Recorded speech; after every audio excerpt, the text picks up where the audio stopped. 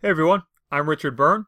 In this video, I just want to point out to you a little annoyance, I guess, on Twitter that you should be aware of when you pose a question and you start to get responses back. And this is the example that I saw this morning when I logged into my Twitter account. I see this quite a bit, usually from someone who's marketing something. So someone had asked earlier, what blogging platforms would you recommend for 8 to 12-year-olds?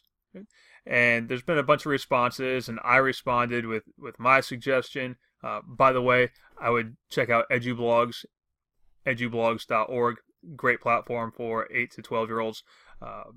But this person here, this Davis Brown, I have no idea who he is. But had this response to all the other responses of, check out this website builder's Wix versus Weebly versus WordPress. So I go and check out his profile. Turns out he's promoting, and he works for, this template toaster company. Okay?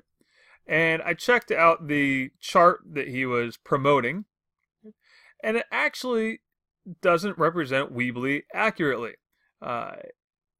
So if you are posing a question on Twitter and you get a response from someone who you don't recognize, which may happen quite a bit, but you want to check out their profile, and particularly if it looks like this, it very well could be some kind of promotion that may or may not be entirely accurate.